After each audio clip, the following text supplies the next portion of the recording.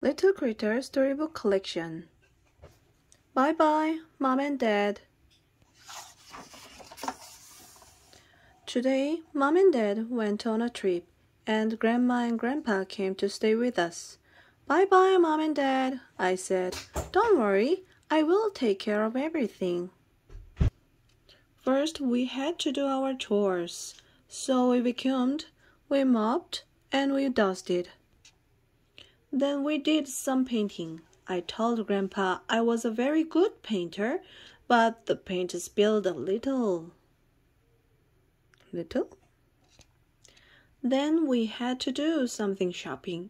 At the store, I pushed the cart and showed Grandma just what we needed to buy. When we got home, I made a special lunch for everyone. Peanut butter and pickle sandwiches with potato chips, marshmallows, and chocolate syrup on top. Grandma and Grandpa said it was the best lunch they ever had. Oh. At lunch, little sister helped Grandpa water the garden while Grandma and I did the dishes. You have to use lots of soap if you want to get the dishes really clean, Grandma, I said. Then we went to the movies. Grandma likes popcorn and Grandpa likes candy, so we had to get lots of both. After that, we went bowling. I helped Grandma roll the ball because it was too heavy. On the way home, we are hungry, so we stopped at Critter Burger.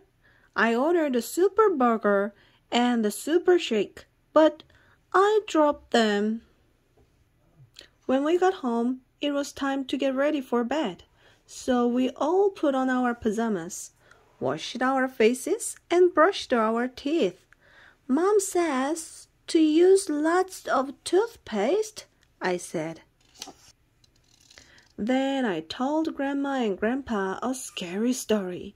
It was a little too scary for them, so we had to check for monsters in the closet and under the bed.